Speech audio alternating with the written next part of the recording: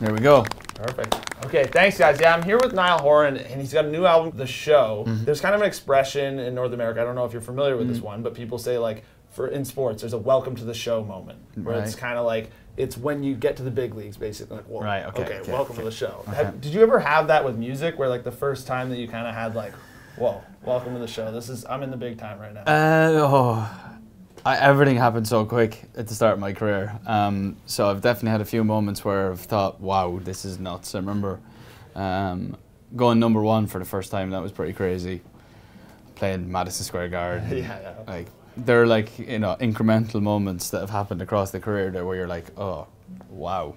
Playing Rogers Centre. Shout out. I mean, stuff like that is just, you're just mind blown.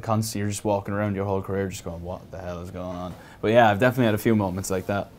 And then, so yourself, like you're big into sports and everything. We'll get a little bit more into that. But sports is a pretty competitive thing. Do you ever feel like that in music? Do you ever feel like you want to go out there and achieve something specific, or is it kind of just you do it for the love of what you're making? Yeah, no, I'm really competitive with myself. I'm not competitive with like everyone else. It's not like I can compete. Like, yeah, exactly, literally. I'm very like obviously when I go to write a song, I'm not trying to write the worst song ever. I'm trying to write a good song. I'm trying to do the best performance. I'm trying to do, you know, all the bits that I do. I'm trying to do it in the best way. I'm not trying to fail. So I would say I was competitive. Like, if I write a song and be like, all right, well, I need to try and beat that. You know, that's where I would be competitive. Apart from that, you can't really be competitive in music. Unless you start some beef with some singer that... Not thinking of any diss tracks coming up? No. Start feuds at the Grammys. Yeah. So your singles that have come out, so we've got Heaven and we've got Meltdown. And I feel like those actually translate to sports pretty well in terms of like, is there kind of like either whether it's a sporting moment in football or golf or something that you think of like, oh, that's heaven, I was really rooting for that to happen, or a meltdown where you're like, oh, that was one of my most devastating fandom moments, or even just personal experience, like where you feel like when you're playing a sport, where you feel like where you're in heaven, and when you're playing a sport, you feel like it's a meltdown. I've been very lucky to have played Augusta National on a couple of occasions. I'd say that was heaven. Yeah. Every time I set foot in that place, it's just like, I hope that when I die, this is what it looks like. So I would say that, yeah. And like when you play a decent round of golf, or you score a goal or something like that, that's heavenly. Yeah. You know, like if you do your best, get the best out of yourself, that's when it feels heavenly. Meltdown most weeks on the golf course, every second shot.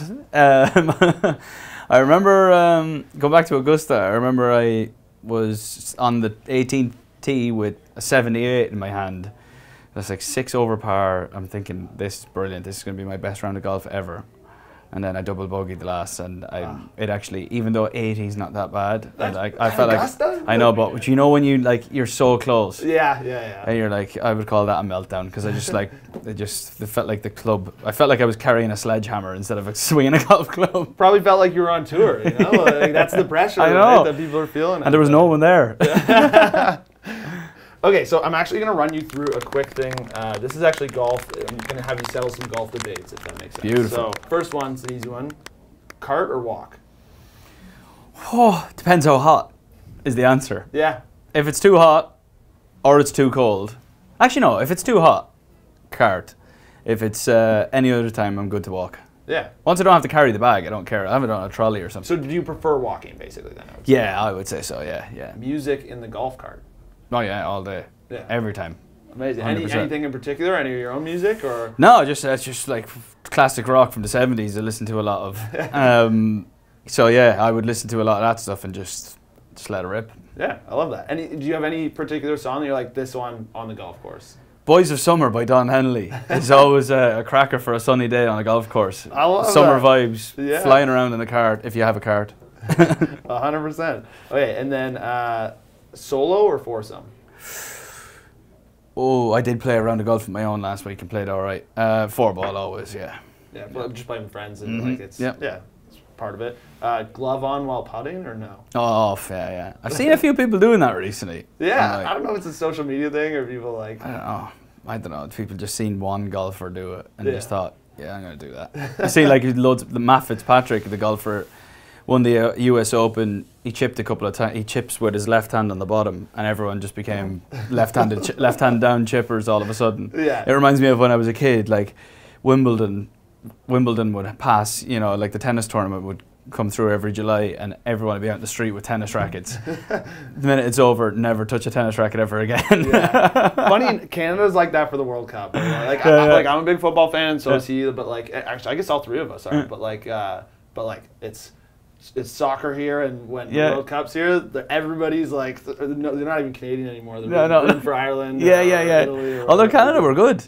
Yeah, well, I mean... They should have done better than they did, is basically what I'm saying. Yeah. Shout out Alphonso Davies. Yeah, you can't keep counting on him, though. He's so good, though. I feel for him. Got to get some help there. Would you rather have over a 4-hour 18 or under? Under. Under? You prefer quicker fast play? Yeah. Jesus Christ, I hate slow play. If you want, should we debate this now? Come on, let's talk about it. I hate this, especially at amateur level. Yeah.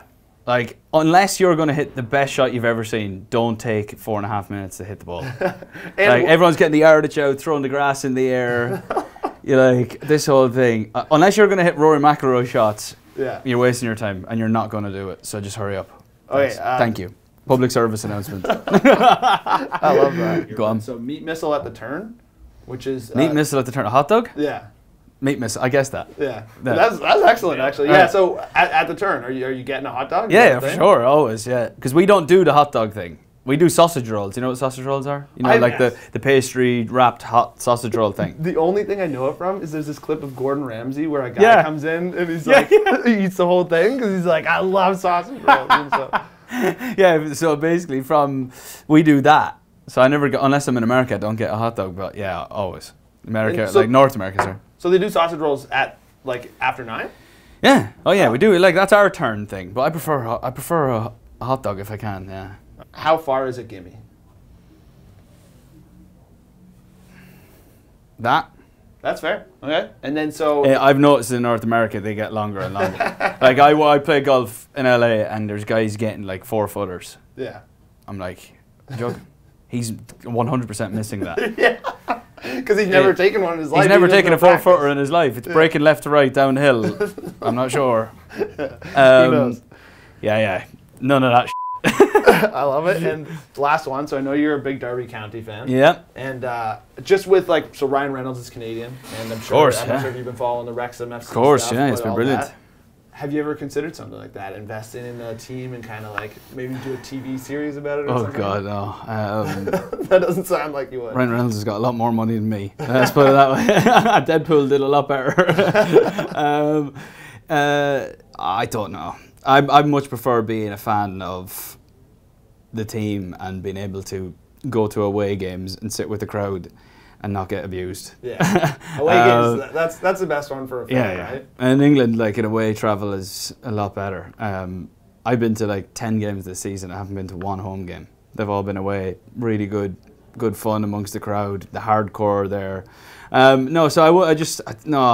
prefer to just keep that as the family passion we've always had. I think it's different for Ryan and Rob to come over to just like it's a new thing. They don't live with it every day, right? And they don't.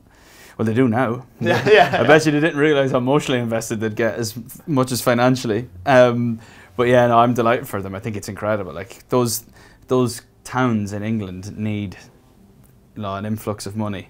Yeah. And football is the main way that it gets in there, so I'm delighted for them. It might be happening a lot more now with that. Oh, well, I hope so. Yeah, it's an amazing story. I'm delighted for them. Awesome. Ryan's a great guy too, so. Well, thank you so much for joining us. Cheers, it was bud. a pleasure. Thanks very much.